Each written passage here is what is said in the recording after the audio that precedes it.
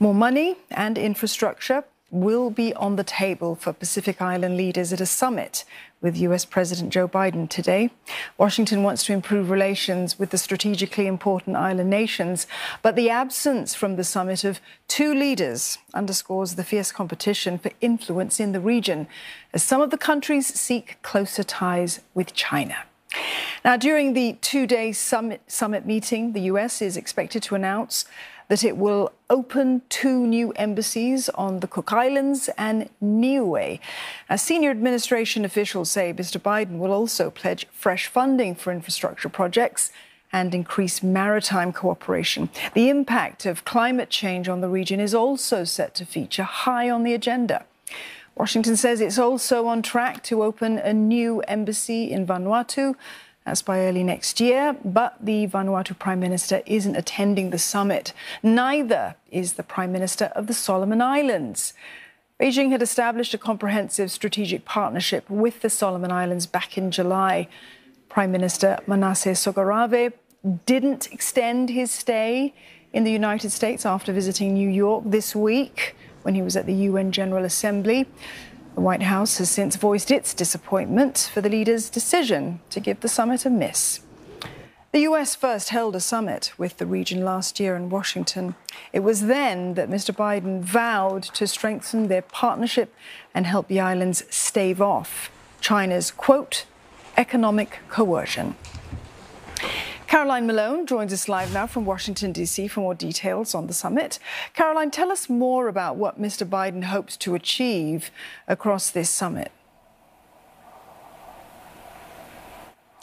Well, certainly from the White House perspective, this is about deepening ties with the region, with the wider Indo-Pacific, but particularly the Pacific Islands.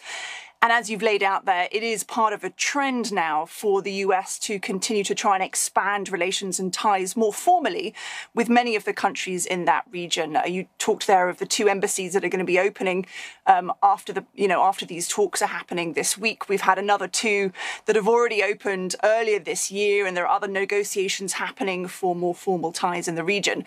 And it's for a number of subjects, really. It's climate change, on the face of it, is something that the US has talked about, trying to support Pacific Islands in their fight against climate change, but also economic ties and development as well. And actually, at the last US Pacific Island Forum that happened last year, the US pledged $810 million to help with all those things. So infrastructure projects, as well as tackling climate change. So they're really putting their money where their mouth is here in trying to move forward and improve relations in the region. You mentioned that earlier summit that took place last year, Caroline. I mean, the United States is increasingly making these efforts to continue the charm offensive in the region. All of that in response to China's inroads in the Pacific. What's the significance of this? Well, certainly, US overall is trying to improve relations in the wider Indo-Pacific. And as part of that, there's the Quad relationship that's developed, as well as AUKUS that's developed with Australia as well. And President Biden actually was supposed to be visiting both the Pacific Islands and Australia after the G7 summit that took place in Japan earlier this year, but actually in the end had to cancel that trip and rush back to the US because of debt talks. But there is definitely an appetite from the US to continue to expand relations, and we can expect that Biden will visit Australia in the next few months and potentially then also make a trip to the Pacific Islands. We've already had people such as Blinken, the Secretary of State, visiting the region.